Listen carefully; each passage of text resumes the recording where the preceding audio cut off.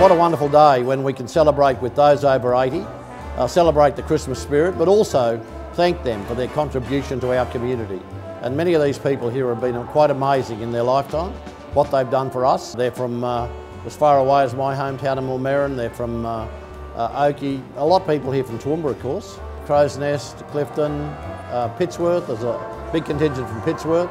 So we're delighted to have them and delighted to celebrate just for a couple of hours the very spirit that is Christmas, which is so dear to each and every one of us here in Australia. I would like to congratulate the council for putting this on, because I think it's a wonderful thing, because it gives us somewhere to go, you know, us elderly people that are not in aged people's homes and that. No, I think it was lovely and the food's nice and the atmosphere, and I think this is a good place to have it. But today's a day when they can actually have a bit of fun and a bit of a laugh, and of course we've got our town crier here. We've got Kathy Drummond, we've got Peter Rukas as MC. Most of the councillors are here and they're enjoying every moment of this, and we're celebrating with those who we honour. We want to thank you for your contribution. Thank you for being part of this community, and please have a wonderful Christmas with your family. Thank you very much.